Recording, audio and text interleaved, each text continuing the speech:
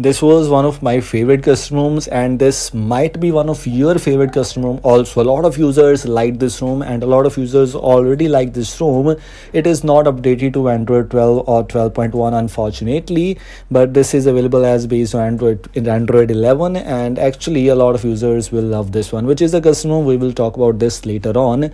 First of all, in the default launcher, what you have by default, by the way, I'm using the official version which is available for many devices, so if it is not available for your device, blame your developers, or you can find out the unofficial version. It has all the pixel launcher features, but the additional one is the icon pack support. So yes, this might be a very good choice for you. Including then that, if you are able to see, we have Oxygen OS kind of UI available, and this is what most users like this thing. And if you move on to quick settings panel, if you're able to see, you can customize a lot of things, extra tiles options available. This is not actually a customization based ROM, but this is a good ROM which includes some bit of customizations for you. With the wallpaper, you already got to know maybe that how's the wallpaper going on and which is the custom ROM. If you already got this custom ROM, make sure to comment below. By the way, if you didn't got it yet, I will talk about that. I tried using Gcams etc. By the way, if you're a mere tool device user like Redmi Note 9s Pro, Pro Max, Poco M2 Pro, as I'm using this build on that device, you have the Google Camera Go edition pre-installed, which is of course a positive thing about this one. Google Camera Go edition is far more better than the normal ones which you have like SnapCam etc. So yes, this is one of the positive things about this one which you have by default included.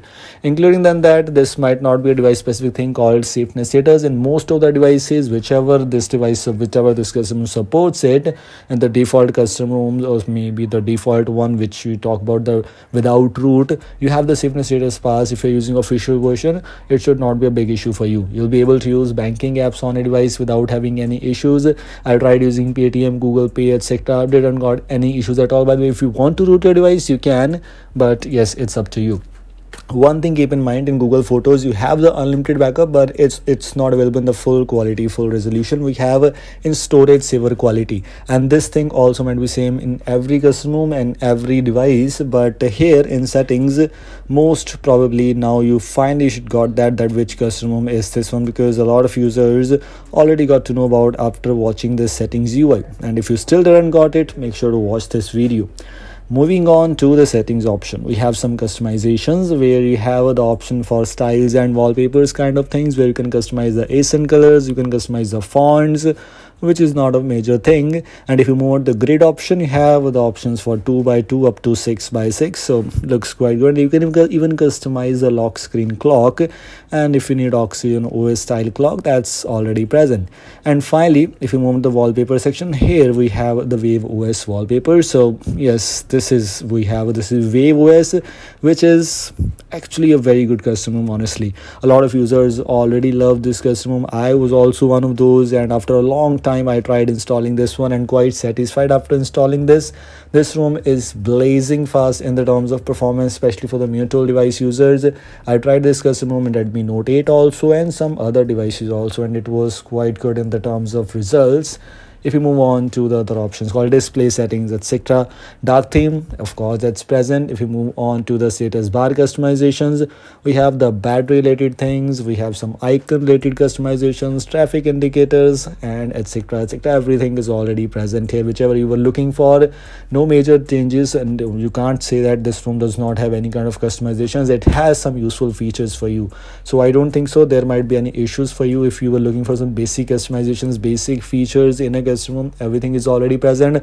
Fonts are also from OnePlus, status bar icons are also from OnePlus. So basically you can say it's a Sasta Oxygen OS maybe. Yes, we have fingerprint, face lock, app lock, whichever you were looking for, it's already present, I think so. If you need app locker, that's already there. If you need face unlock, that's already there. Fingerprint is also there.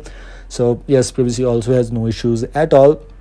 I tried using app locker for one app, it was working perfectly fine. By the way, you can use some third-party app locks too, and if you need face unlock, if face unlock is not available in some custom ROMs, you can install face unlock too with the help of a exposed module.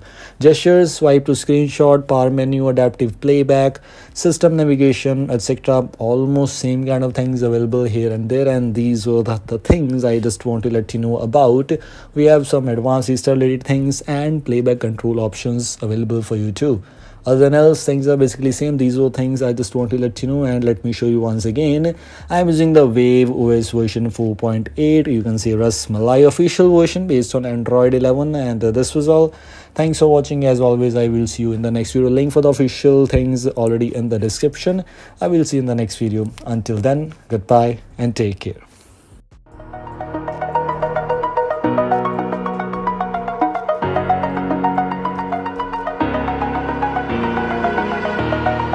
Over the edge, feel like I'm floating through